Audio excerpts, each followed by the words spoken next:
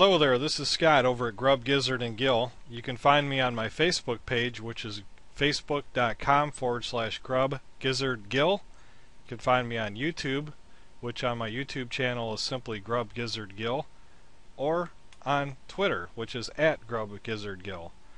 So the number one question I receive is, where do you find plans for your chicken coop? Or how did I find my plans for my chicken coop? And what I did is I simply went to Google and just typed in chicken coop plans, and up popped a whole bunch of designs. I went to the images, and it probably took me, I want to say, a few days just to figure out what design I wanted. And what I did is I just took components of each of the ones that I liked, and I put it together on a graph paper and sketched it out myself and just cut the materials accordingly. So fortunately I have had experience with woodworking before, and I've got a friend who helped me out who's a contractor, so it went together pretty well. We did have a couple of drawbacks.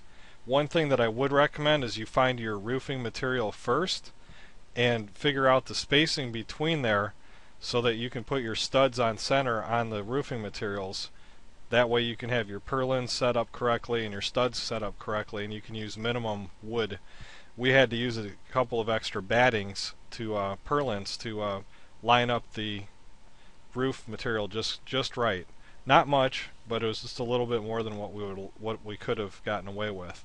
And every little bit does add that much more to your weight. Since my design is portable, here's my design right here.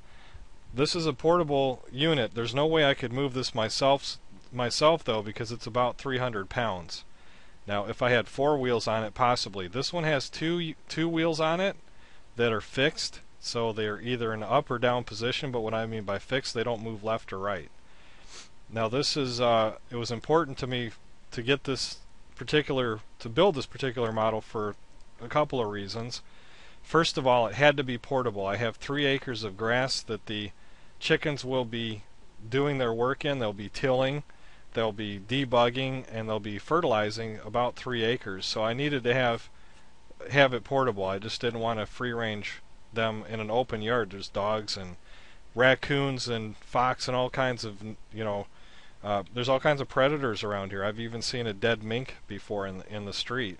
So that I know that they are in danger, and as if you've owned chickens before, they seem to find danger pretty easily. So anything we can do to keep them away from danger, the better for us and the chickens. So it had to be portable. The next rule of thumb is we have to have a chicken coop size that's big enough to hold all my chickens if it's in a storm. So I needed something that was large enough for 12 chickens. The rough rule of thumb is 4 square feet per chicken. So if I have 12 chickens, 12 times 4 is 48. I needed at least 48 square feet of ground space so that they can exercise if I needed to keep them in the coop. So the size of this is actually 12 feet from the end wall to the front wall, and I made it actually 4.5 feet, so they have an extra half a foot all the way down, down here. But the reason I made it 4.5 feet instead of 4 is because I plan on using raised beds for gardening, and this will actually drive right up on top of the raised beds when I'm done with them, probably next season, so that I can close the door and the chickens can do their debugging, they can do their they can do their fertilizing, and also their scratching and composting. They can do all that work right on top of the bed. So that's another reason I built it to that spec.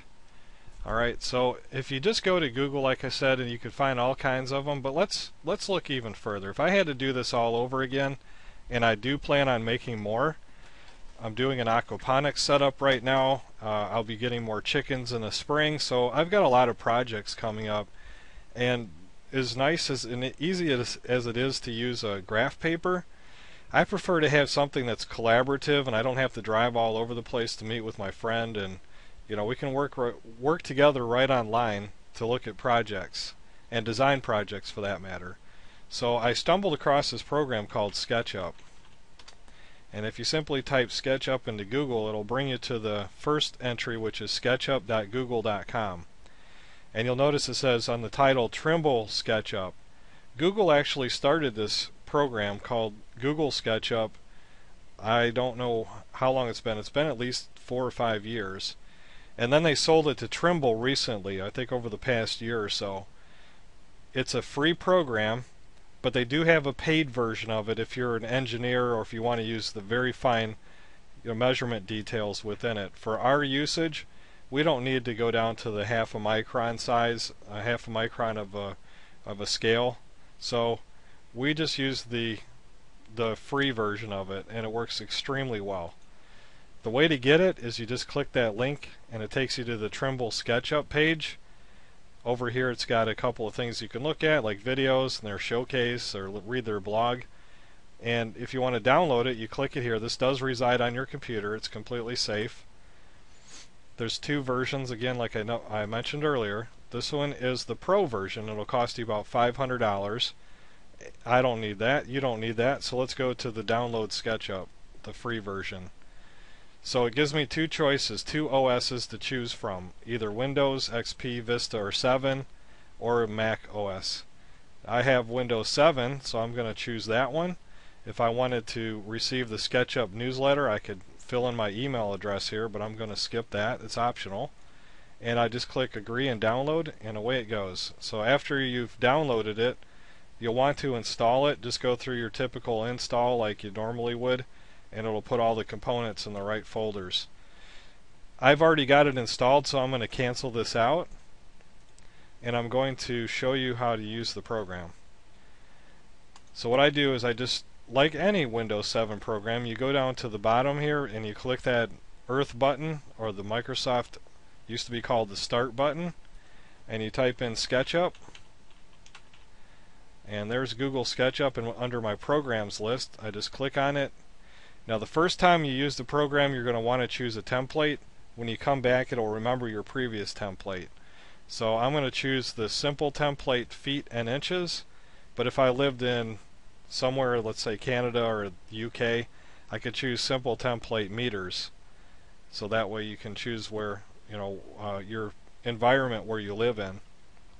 After I've chosen that, I click on Start SketchUp, and you can see that it's an XYZ axis. If you've ever worked with 3D CAD design or any type of architectural design software before, this should look awfully familiar.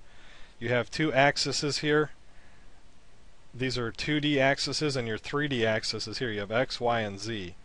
Now Google simplified it, Trimble simplified it by calling it green, red, and blue axis. So you don't have to remember X, Y, Z, you just have to remember blue is the vertical axis, green and red are the horizontal axes.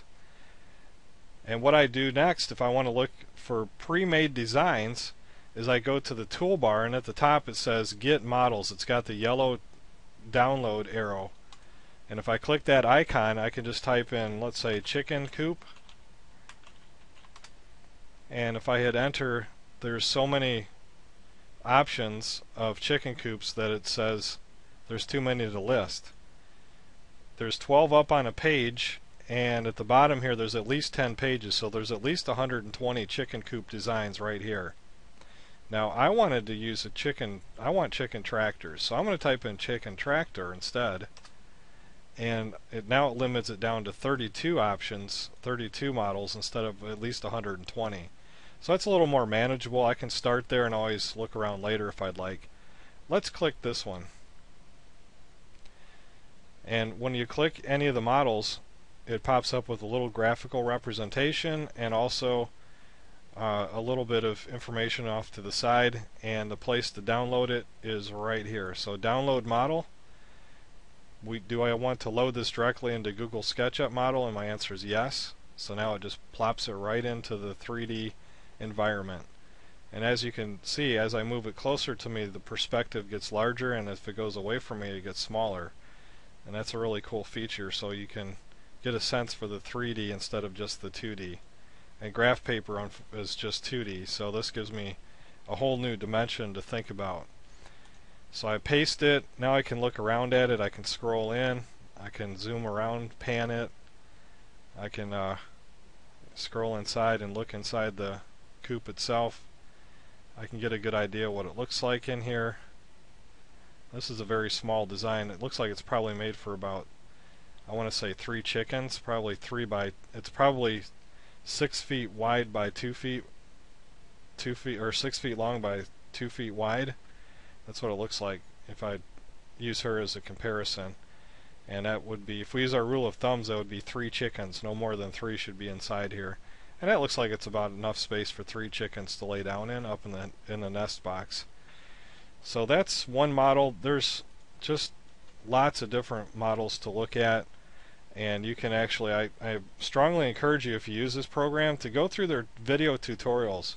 They're very helpful. It's easy to learn. It's not a difficult program. It's just one of those things, if you've never used one before, it does take a little bit of practice and getting used to. Let me look up Chicken Tractor one more time, and let's download this one. This one looks like a neat design. So again, I'm going to click download model. Yes, I want it to go into the design, and let's see here. I'm going to have to scroll around and out. There we go. Let's set it right here. And now I can go look around this one. Oh, this one's a neat one. It's got a fold up side to it. It's got a really neat fold up design so that I can fold it out and access the chickens in here or in the nest box, or the roost. Looks like a roosting area. Here's the nest boxes. So this is all roosts up here. That's pretty neat. Gives me some ideas for my next one. This is a rickshaw design. You can see that it's got the 2 handles up here, so it's portable with 1 person. And the wheels, let's see how the wheels look. Okay, well, the wheels are down a little bit, so okay, no, it's not. It's actually level to the ground. If you imagine an imaginary line right here, this the wheels don't deploy until you pick it up. That's a pretty neat design right there. So it will fit flat on the ground back here. Nice. I like it. Cool. So I just wanted to show you that Google SketchUp can be used in many different ways for our designs. You can save them out, you can share them with friends, you can collaborate with them, and it's just a really cool free program that once you get used to using can be an extremely valuable tool. It'll save you a lot of time and probably a lot of money. We actually cut a couple of boards too short, and if we would have had a program like this, we wouldn't have done that. So it wasn't much, but it was enough that we could have saved a few bucks. Okay, this is Scott from Grub Gizzard and Gill, and I'm signing out. Have fun with this program called SketchUp.